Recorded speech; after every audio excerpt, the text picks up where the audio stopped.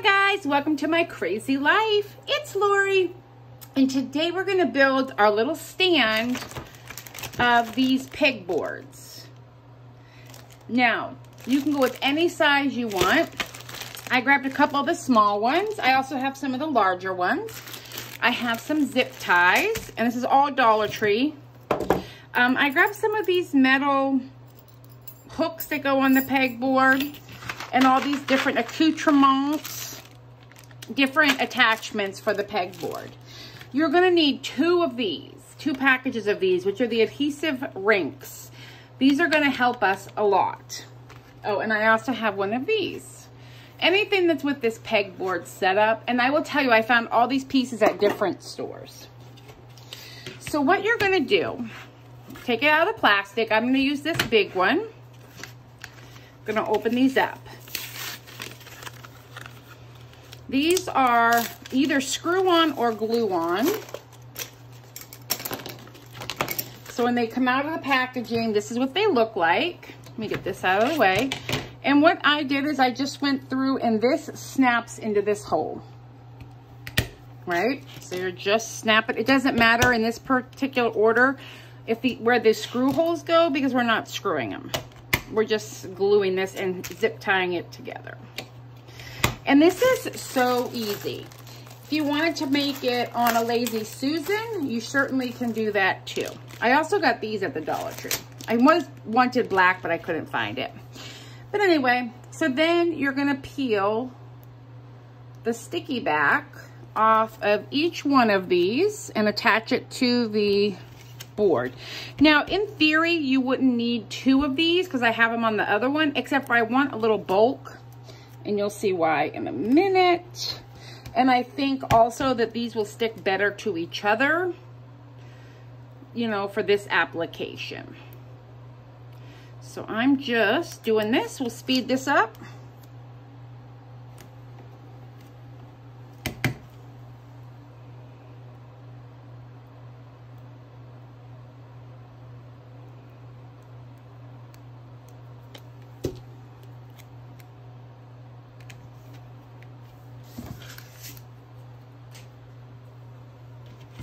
Now I'm going to go through and peel off this top layer. And what it's leaving behind is the sticky goo. It's pretty thick. And I don't think this is removable, you know, like the command strips. However, if you wanted to, I don't know why you couldn't use the command Velcro to hold these up onto the wall. That would be removable. You would have to see how strong the Velcro is. I mean, I know it's made to hold some weight, but how much weight, I don't know. But this is just a very simple down and dirty thing for my table. Now I need to do this one, and then I'll be right back.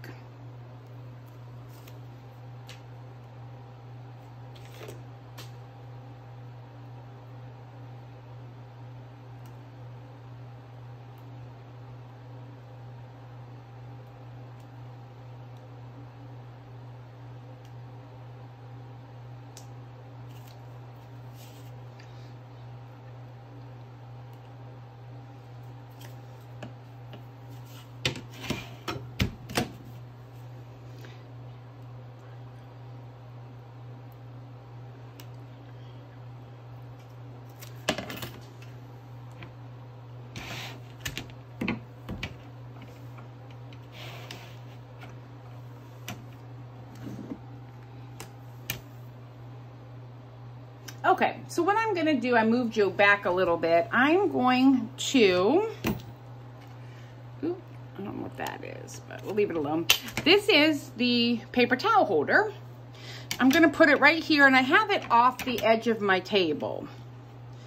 Because what I want to do is you kind of get a one-shot deal here at adhering these together. So I'm just going to push them together, but I'm making sure that we are all lined up. And then I am pushing these together. Now, you could probably do it without pushing this together, or without, you know, squeezing them together and then pushing the bar up in between, but I don't know that that would necessarily work. And then what I am going to do is go through these corners with, you have to get it to go through straight through, and that one's bent. So is that one. Let's try one that is not bent, shall we? So I'm just trying to go, oh, that's why. There's goop in there. All right. So I'm just going to zip tie these. And more so because I don't want them to, you know, it to flop around a lot. So I'm just going to do a couple at the top, tighten it. And if you see how it would work better if I had black. Now this middle one, I would like to go through the middle, but also through this, I don't know, I'm trying to get it so you can see what I'm doing. There we go. So I want it to go through the middle hole, but also the top of this paper towel holder. You can also hot glue this together and get a bunch of hot glue up in here. I just don't think it's necessary. And then we're gonna go same thing through here. Oop. There in the corners is the sticky glue. Ah, I love this. And then I'm just gonna clear the top off. If you had the right color, it would just blend right in. Now in the bottom, what I think I'm gonna do is go through here, right? But I want to come up through the center and do an X. So I'll show you close up when I get it pulled tight. I went through here and up through here, so it's like an X. And then pull it tight and trim it. And we'll do the same thing here. We're gonna go through this one. Oops. But we're going to come up through this middle. And what this is going to do is secure the bottom to this pole. Right? And then I just want to pull it nice and tight.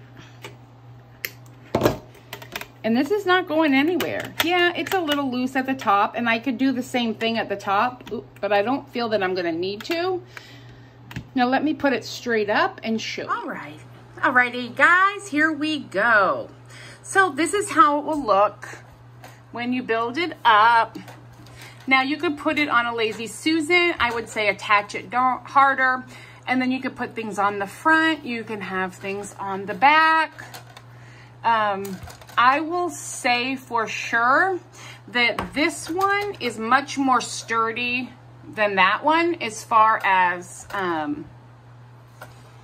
anything with weight on it. And I have to also fix my, I didn't flatten that out. But I think that's pretty cool. And think about this too. You could have 2 or 3 lined up next to each other.